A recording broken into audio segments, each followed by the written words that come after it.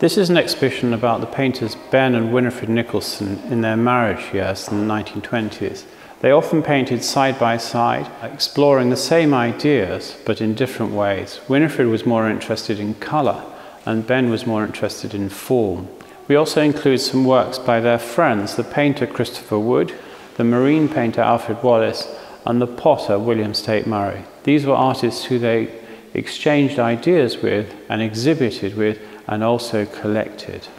The exhibition starts with these two works, which were painted in Devon in the summer of 1920. And you can see how they're sitting side by side looking at the Devon landscape. What I particularly like about this one is this colour here. Winifred had just returned from India and had seen the magenta or lilac shadows. And this colour reoccurs throughout the exhibition. The Ben obviously is much more monochrome. If you look closely, you can see how he scoured it.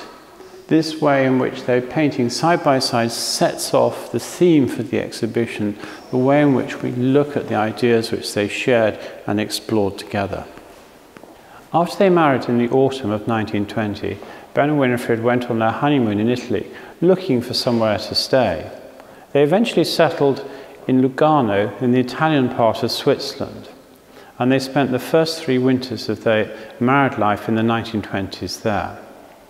This was an important time, was what Ben called fast and furious experiment, very much because on the way back and forwards to Lugano, they stopped off in Paris and looked at the Cubist works there on show, in particular 1950s Cubist works by Picasso.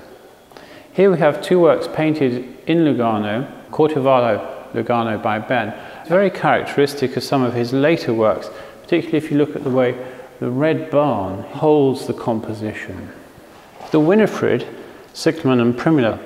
This was the theme which she explored for the rest of her life. She put flowers in a pot on a windowsill with a landscape behind. They show the way in which the 2 of them are exploring the same ideas but in different ways with the same colour scheme.